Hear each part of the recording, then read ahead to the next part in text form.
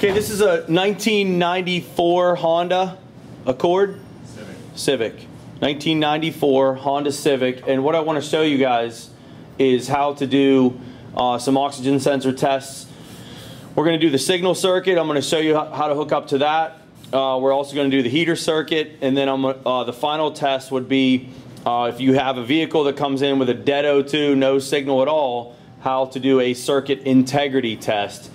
This vehicle has no scan data, no available data stream to look at, so it's all manual tests, which makes this even more important to know how to do this. So first thing is I'm looking at the 4-pin connector of the O2, so we're looking right here. And what you'll notice is you have 4 different colors, and this is the sensor side is to the right here, and you see 2 whites. There's 2 whites on that side. I flip it over, and what you see is a gray and a black. So knowing wire color sensor side helps. These universal colors that Bosch uses, 2 whites, a gray, and a black, helps me to know which one the signal wire is without a wiring diagram, and it's the black wire. So the first thing I'm going to do is I'm going to T-pin the black wire, and we're going to get a reading off of that. And oxygen sensors need to be hot to work. So I need to start the car, warm it up, hold the engine about 2,000 RPM for a couple of minutes to get it active, to get it hot, and then we'll take a look at what the signal looks like.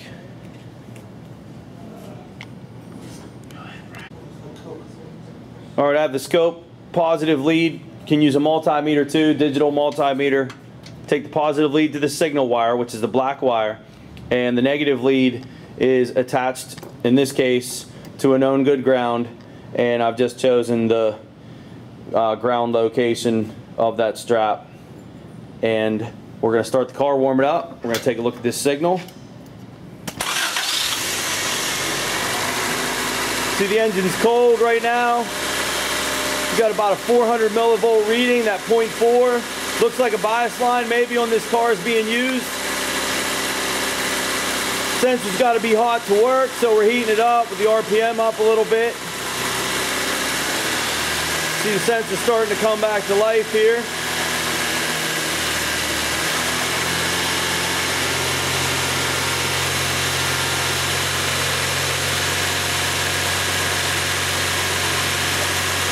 We're looking for a range of around 200 to 800 millivolts. That'd be 0.2 to 0.8 on this screen. You see as it's warming up, its amplitude is increasing.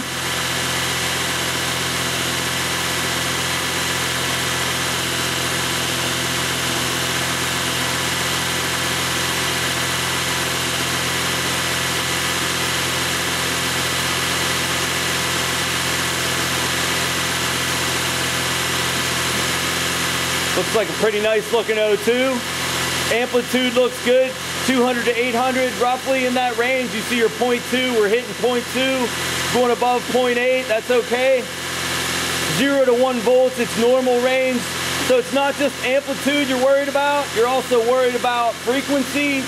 And so you want to have about 1 to 5 hertz in that range, typical 1 to 2 hertz. Good, let that idle. Just be a little bit less noisy. Detailed testing of an O2 though, you want to be at a higher RPM. I don't want to calculate frequency of this O2 at idle. There's not enough exhaust gas going past the sensor. You see how uneven and unsteady that is now at a lower speed. It will still fluctuate, will not be the same kind of clean signal you see at a higher RPM. So 1 to 5 hertz is typical. Or 1 to 5 hertz is your spec. Typical range is usually about 1 to 2 hertz. That's number of times per second the signal repeats itself. So go ahead and hold it back to 2 grand again. And we want to take a look at this frequency of this thing.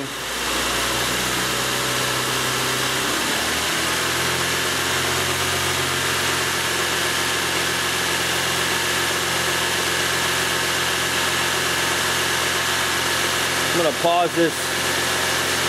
All right. All right, you can shut it off for a second. Let's talk about this signal. Take a look at it. You see from here to here is 1 second. That signal is repeating itself. There's a high to low to high. that's occurring in 1 second. This is about a 1 hertz signal on this O2. So I'm okay with the frequency of this O2. I'm okay with the amplitude of this O2. Notice again, warm engine, warm up the O2 is important. 2,000 RPM roughly when we took this measurement. That's really the ideal conditions for testing an O2. That would be a signal circuit waveform, or a signal waveform looking at amplitude and frequency of the O2. Okay, next thing I want to show is what would this look like if you just had a regular multimeter. Will we be able to see the same thing? So go ahead and start the car. I'm just showing you the multimeter range on the Veris. And it is still able to be done. You can still look at an O2 with a digital voltmeter, but you can't see frequency like I showed you. We can still see the movement of it. So go ahead and hold the RPM up to about 2,000.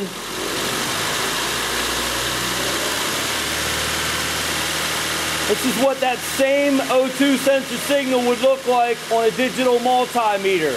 So can you make the determination that that amplitude is okay? You can if you watch it long enough. I see a 0.4, I see a 0.8. I'd like to see at least some point in time a 0.2 in that picture.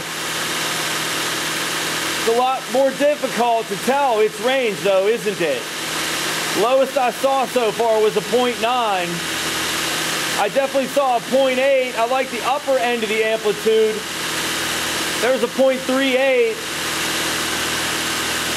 I want to see it come down to at least 0.2 at some point in time using a digital multimeter. So you keep watching it. 0.38 is the lowest I saw. There's a 0.28 right there. Did you see it? Did you see how long that took though to get down to 0.2 to really see that? It can be done is the point, but you cannot see frequency. You can only see the amplitude of the O2. Go ahead, let it idle. So that would be your O2 using a digital multimeter. Not as good of a tool, but still can be done.